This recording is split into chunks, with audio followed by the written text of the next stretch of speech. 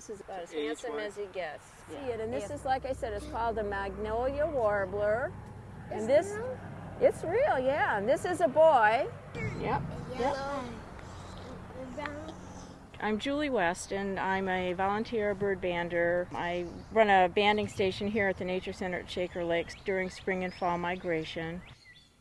You have to go through a lot of training in order to be able to do this, and you have to get a permit both from the federal government and from the state government to do it.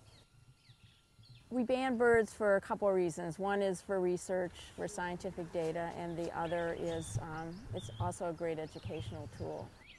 This is a Wilson's warbler. This is the first Wilsons that we've caught this spring. But it's not something you just, decide you want to do and today and tomorrow you're doing it. It's a couple-year process. Nice male. This is a 9-digit number, kind of like our Social Security number. And so all the data that we record for this bird gets put into a local, a regional, and a national database associated with this 9-digit number that'll be unique to this bird. 0 fat, 124. She's probably not on eggs yet, but getting ready. She's probably laying eggs. Free at last. A number of people would stop by just to see what we're catching.